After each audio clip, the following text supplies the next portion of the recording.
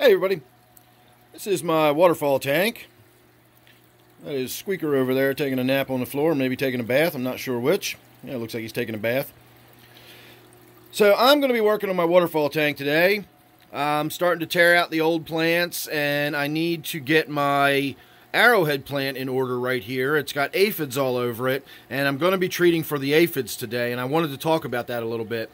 I've mentioned aphids on this tank before, and I've had a lot of people over the years or months or whatever suggest that I use Pyrethrins as a safe, natural way to control the aphids. And while Pyrethrins do control aphids very well, Pyrethrins are very, very toxic to aquatic life. So don't ever use any kind of Pyrethrin or Pyrethrum or Pyrethroid based insecticide near your aquariums. Even a little bit of overspray or dripping down into the tank can be lethal for your fish. Pyrethrins are very, very toxic to aquatic life.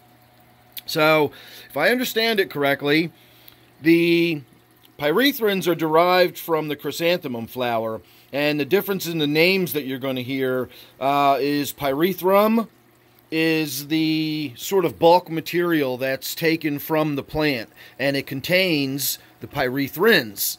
The Pyrethrins are your actual chemical compounds that affect the nervous system of the insects. It's non-toxic, but it simply disrupts their sodium channels, and their nervous systems go haywire, and it basically causes them to run around in circles until they die, and so on and so forth. Muscle spasms, that sort of thing. It's probably not a very pleasant way to go for the insect, but it's harmless to people and animals, birds, mammals, that sort of stuff. It has no impact whatsoever. It's just a plant-based chemical compound. It is very, very toxic to aquatic life, however.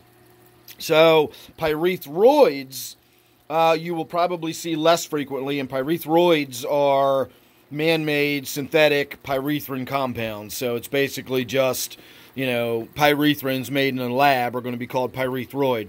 So typically you're going to see that. You may see Pyrethrum. If you see any of it, don't use it near your aquariums because it's very, very toxic to aquatic life. And keep that in mind if you've got any water features, goldfish ponds, or anything like that outside in the summertime. If you're spraying on a breezy day or something, remember, don't get it near your aquatic life. So there's my quick tip for today. Keep your Pyrethrins away from your aquatic life. Make sure you subscribe. You don't want to miss anything I got coming up. I will be working on this waterfall tank here in the very near future, so look forward to some updates on that. So thanks again. I'll see you real soon.